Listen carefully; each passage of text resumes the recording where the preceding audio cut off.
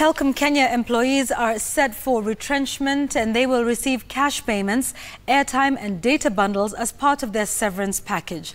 Faisal Ahmed has the details.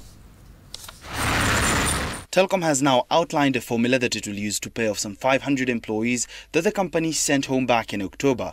In a document obtained by Citizen TV, which contains details of the settlement agreement, shows that the company will pay the employees a month's salary for every year worked.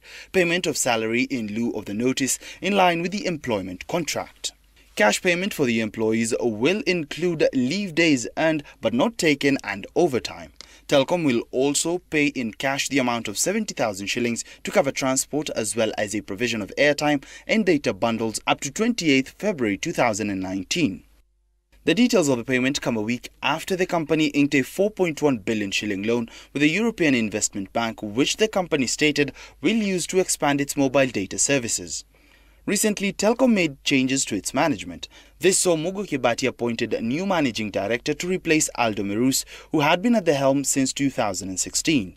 Faisal Ahmed, Citizen TV.